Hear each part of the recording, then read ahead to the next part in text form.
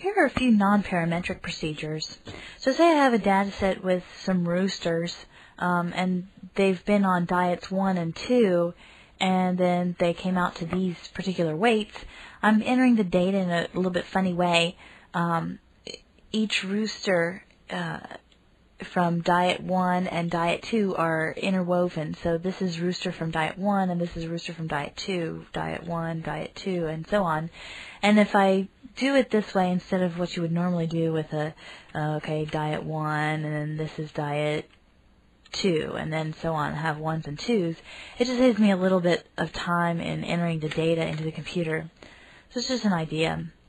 So if I run this proc sort in a univariate by diet, you can see that I've got two very different distributions. The second diet doesn't look very normally distributed, so our ANOVA procedure maybe won't work so well on this data set. So instead of doing that, what I want to do is use some sort of non-parametric procedure.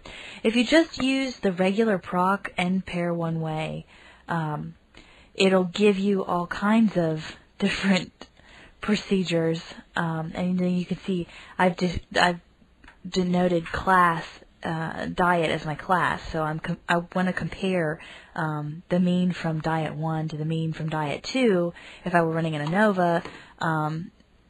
But here maybe I want to compare the medians because I'm not sure things are normally distributed, that kind of idea. So you can see all kinds of statistics it spits out, Kramer-von Mises, Kolmogorov-Smirnov, etc., etc.